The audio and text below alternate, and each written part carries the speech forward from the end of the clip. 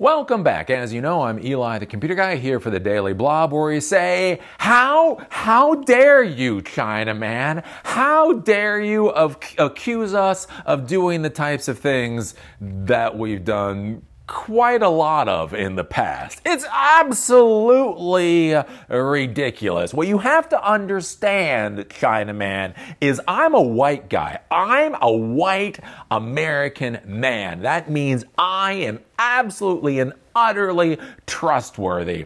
If I steal everything in your house and then burn it to the ground, everybody knows I had a good, honest reason to do it. You, on the other hand, if you go out there and you work 60 hours a week for months on end in order to make some money to make your life better, that's basically stealing from me.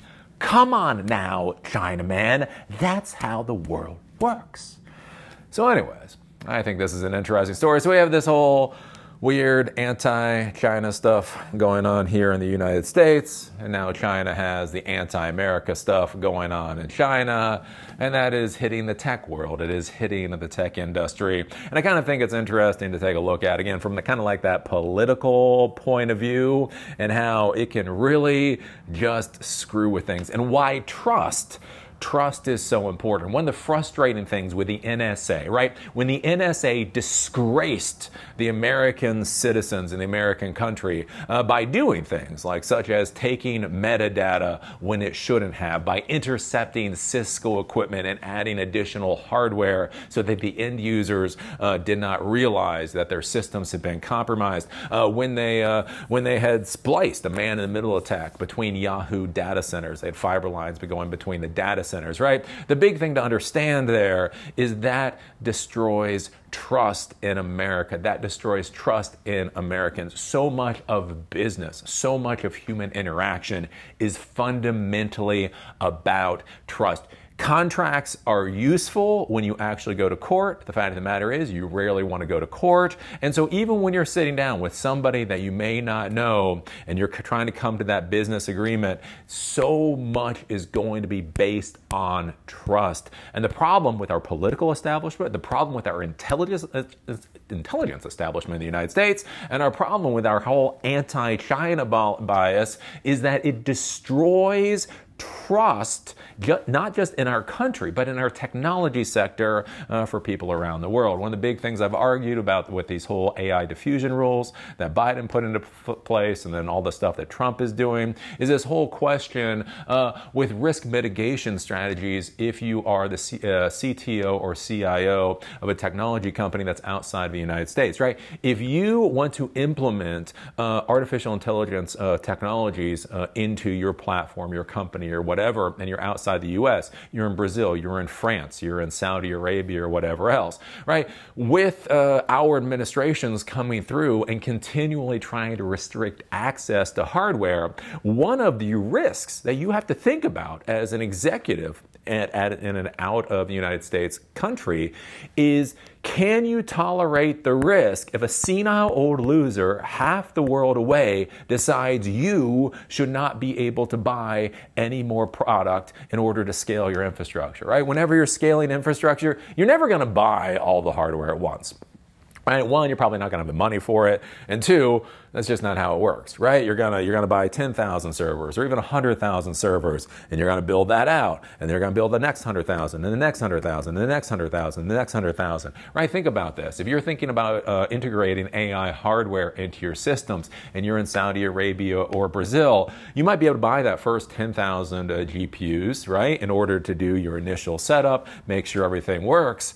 But what happens if you go to buy the next 10,000 and you literally, it becomes illegal to buy those from the United States, right?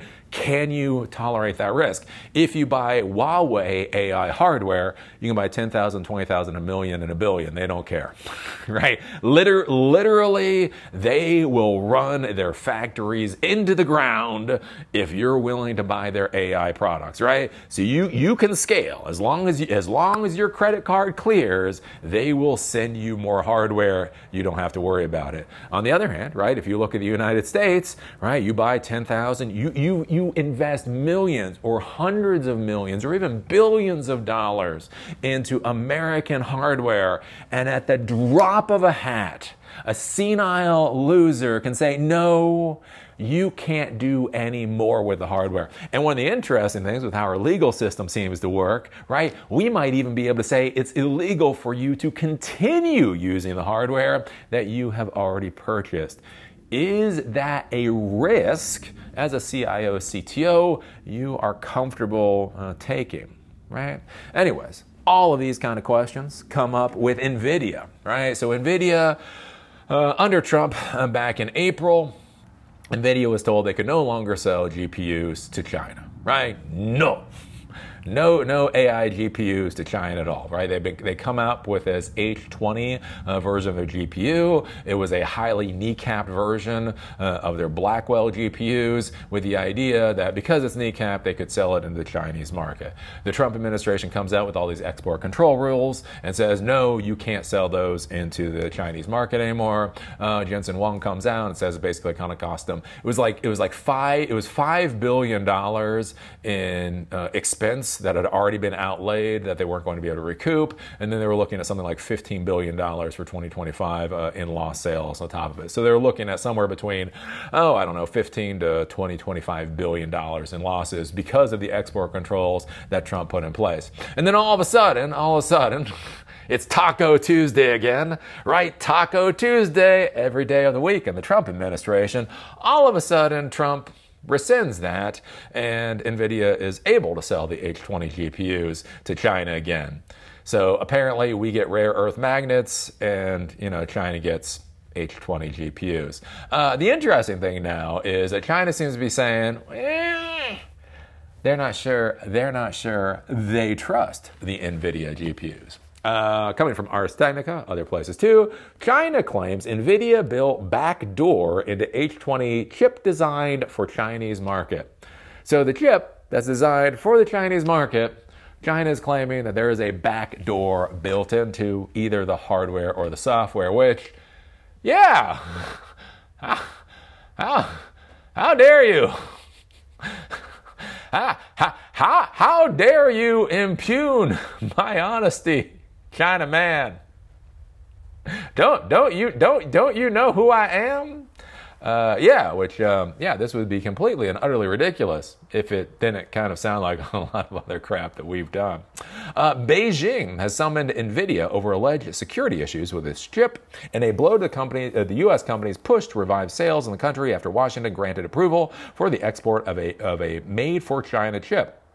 China's cyber regulator on Thursday said it held a meeting with Nvidia over what it called, quote, serious security issues with the company's artificial intelligence chips. It said U.S. AI experts had, quote, revealed that Nvidia computing chips have location tracking and can remotely shut down the technology. The Cyberspace Administration of China requested that Nvidia explain the security problems associated with the H20 chip, which was designed for the Chinese market to comply with U.S. export restrictions and submit documentation to support their case. The CAC did not specify which experts had found a backdoor in Nvidia's products or whether any tests in China had uncovered the same results. Lawmakers in Washington have expressed concern about chip smuggling and introduced a bill that would require chip makers such as Nvidia to embed location tracking into export-controlled hardware. Beijing has issued informal guidance to major Chinese tech groups to increase purchases of domestic AI chips in order to reduce reliance on Nvidia and support the evolution of a rival domestic chip ecosystem.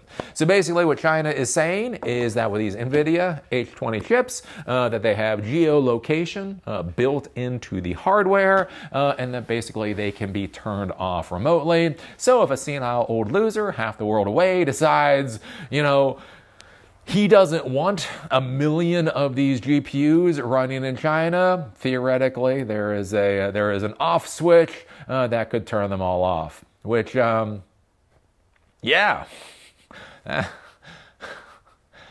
am I supposed to say? It's like, I wouldn't be that surprised. Honestly, I wouldn't be that surprised. If you look at the administration, if you look at the politicians here in the U.S., right, they are very caught up in this AI lunacy. The concept that artificial intelligence is more dangerous than nuclear weapons. The only thing that will make sure that we maintain our military and economic supremacy is artificial intelligence, right? They have drunk all the Kool-Aid Sam Altman has been able to produce over the past number of years. And so there's this idea that if China gets ahead in artificial intelligence, our lives, our democracy is over. And so that's where we've had the AI diffusion rules, we've had the export controls, and I've talked about this before. Yes, lawmakers in Washington, D.C., they want geolocation technology installed into the hardware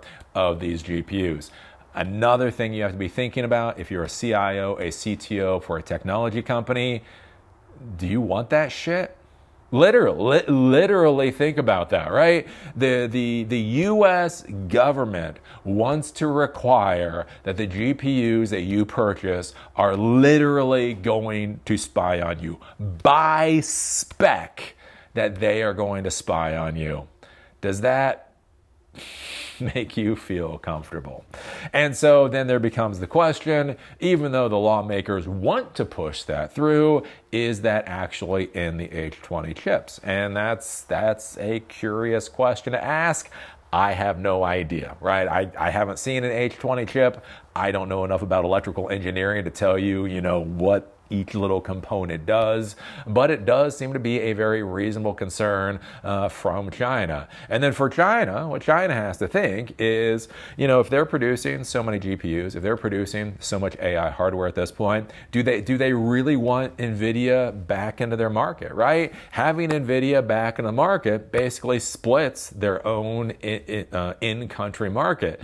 If Huawei, if these companies are already building artificial intelligence systems, even theoretically, even if they're a couple of years old, wouldn't it be better for China to simply buy as much of their own AI as possible in order to drive the innovations in their own domestic AI industry, push things ahead, and then they can go out to the world. And they can literally go out to the world and say, hey, do you want to buy something that costs twice as much, that has geolocation installed, that somebody halfway around the world may be able to turn off literally based off of spec? Or do you want to buy hardware that is half the price, that you can buy as much of it as you want, and we're not going to fuck with you? Like, I mean, look, I'm an American computer guy, and I'm like, can I buy some of that Huawei? I mean, like Nvidia is good and all, but like, if I'm running this in servers 24/7, I really don't want like a foreign power to be like fucking with me all the time. So yeah, it'll be interesting. So is this actually a vulnerability in the Nvidia chips? Is this something that is considered a vulnerability because our politicians have pushed this idea so hard? Or is this just some kind of political gambit where China is thinking, you know what, at this point we're already pretty successful with artificial intelligence. We don't really want Nvidia back into our marketplace, and by putting out these kind of accusations, it makes everybody else around the world question Nvidia products too. So maybe that opens up market for China going into the future. I get a lot of people out there thinking I'm like a CCP shill, Chinese Communist Party, CCP. Anyways, I'm a CCP. No, I just don't like bad policy. As I've always said, good systems default to good outcomes, bad systems default to bad outcomes, and no system defaults to chaos. Basically, we have, when it comes to China, we are somewhere between a bad system and a no system. So basically, we're just defaulting to bad chaos. Very bad, very chaotic. Nobody seems to actually understand what the hell we're trying to accomplish, and I don't think that's going to get us anywhere. Look, as an actual technology professional, when you start looking at the sales pitch and you start looking at how our government is destroying the sales pitch for anybody that's outside the United States, there has to be a massive question of why they would you want to use our products beyond our support of Israel, beyond what we're doing with the dollar and other things. A lot of this just comes down to fundamental brass tacks. Think about this, right? Every country has their own intelligence services. Every country has their own citizens that want to feel powerful and strong, right? If you're the CIO, CTO of a company, and you're going to be buying artificial intelligence hardware, how comfortable are the other members of your society going to be that all that hardware that you're going to buy is going to have things like GPS locators in it and possibly additional code that might be able to shut down the systems if our country, gets frustrated at you for whatever reason, right? And this is what our politicians are publicly stating, right? They're so stupid. They're so ignorant of how the real world actually works when they go out there and they act like those strong alpha poodles and they piss all over themselves all the time to prove to the world what dogs they really are. They don't realize what harm that causes. And so anyways, right? I mean, think about that. That's the whole thing is like, does China have to put out a disinformation campaign about our AI hardware? Or does China simply have to amplify what our politicians are literally already stating? Right? Again, it's an interesting, we talk about this thing with like fake news and amplification and all that kind of stuff. Literally, our politicians are coming out with such horrendous policies and saying such stupid crap. China doesn't have to come up with misinformation. They don't have to come up with disinformation or fake news. Literally, simply amplifying what our politicians are already saying, I do think is literally destructive enough. I mean, think about it. If you're a Chinese, trade ambassador or whatever, and you go to Brazil, and all you do, you're talking to the Brazilian trade ambassador. You say, hey, did you hear what that Republican in the American Congress said about AI hardware today? The Brazilian said, no. Literally, all the Chinese person has to do is, go look at the news. I'm not going to tell you. Just go read the news about their plans for how they're going to embargo AI hardware, and then come back to me, and we'll have a nice discussion about whether you want to buy Huawei systems, right? Anyways, but those are my thoughts. So Nvidia has produced. Apparently, they've produced something like 700,000 of these H20 GPUs already. They have just put in an order for 300,000 more, so they will have 1 million of these H20 GPUs ready to go. And so now the question will be, now that they're able to sell 1 million H20 GPUs into China, will they actually sell 1 million H20 GPUs into China?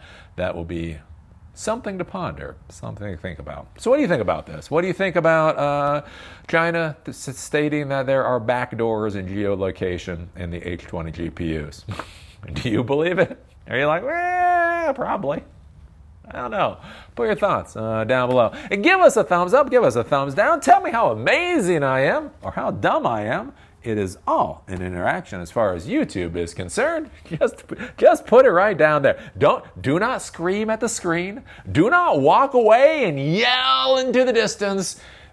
Be a real alpha dog. And type it in the comment section. Also, do remember we do the fireside chats over at silicondojo.com.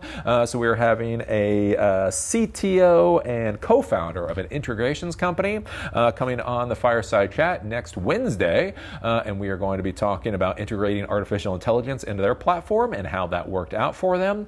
And then the next week, we're going to have the VP for AI models for IBM over for a fireside chat. So we'll talk about AI models, and we'll also talk about what IBM is now doing with AI. So if you're interested in those, go to silicondojo.com and sign up. And with that, see y'all later.